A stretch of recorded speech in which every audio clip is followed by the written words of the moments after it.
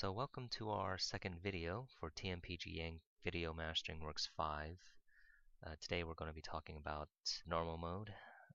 If you've ever used any of our products before, you'll probably be familiar with this. Let's just start it. We'll select our files. You can select multiple files here. We'll open these. Clicking yes here will bypass the clip addition window, which usually pops up. Okay, so here we are. This is the normal mode window. As you can see, these are our clips. We have our 3 clips here in a list.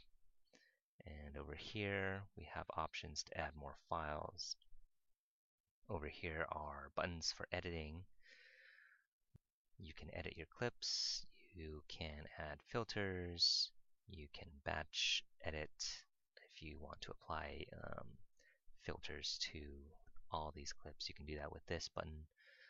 And the transition editor allows you to add transitions between clips. And here's a slideshow functions. If you add still photos, you can create a slideshow. And these are just, they allow you to move the clips if you don't want to drag and drop your clips. So here's the move down. You can move down the selected clip, move it back up, delete clip, clear. This is the undo button, this is a redo button, and this will let you go to the timeline editor. But once you go to timeline, you can't come back to normal mode. So let's just leave that for now.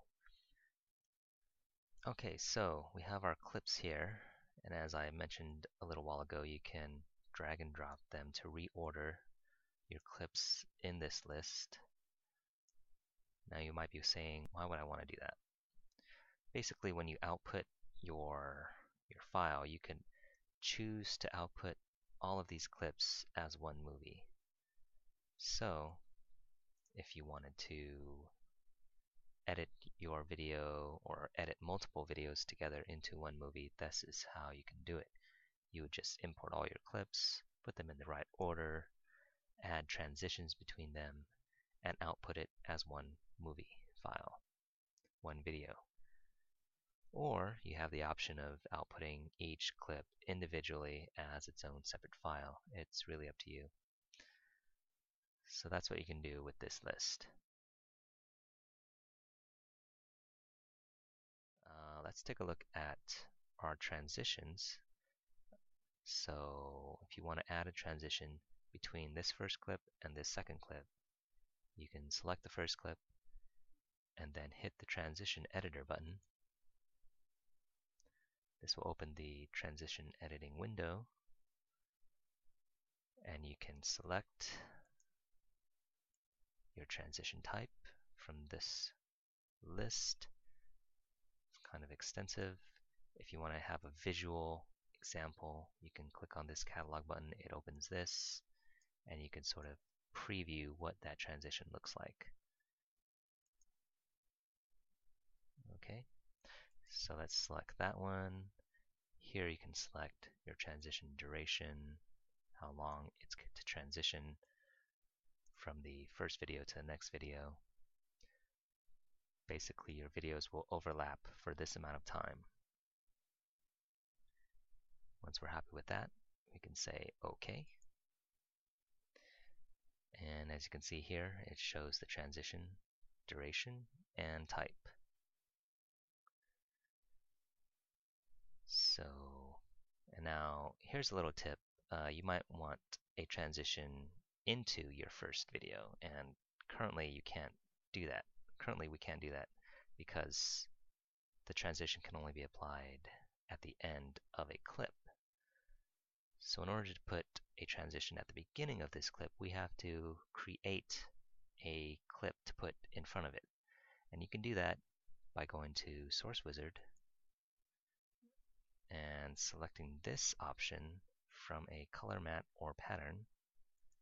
And this will allow you to create a clip composed of a solid color, or if you wanted, you can choose a pattern based on a picture or an image that you have on your computer, or a gradation like this, and you could choose different colors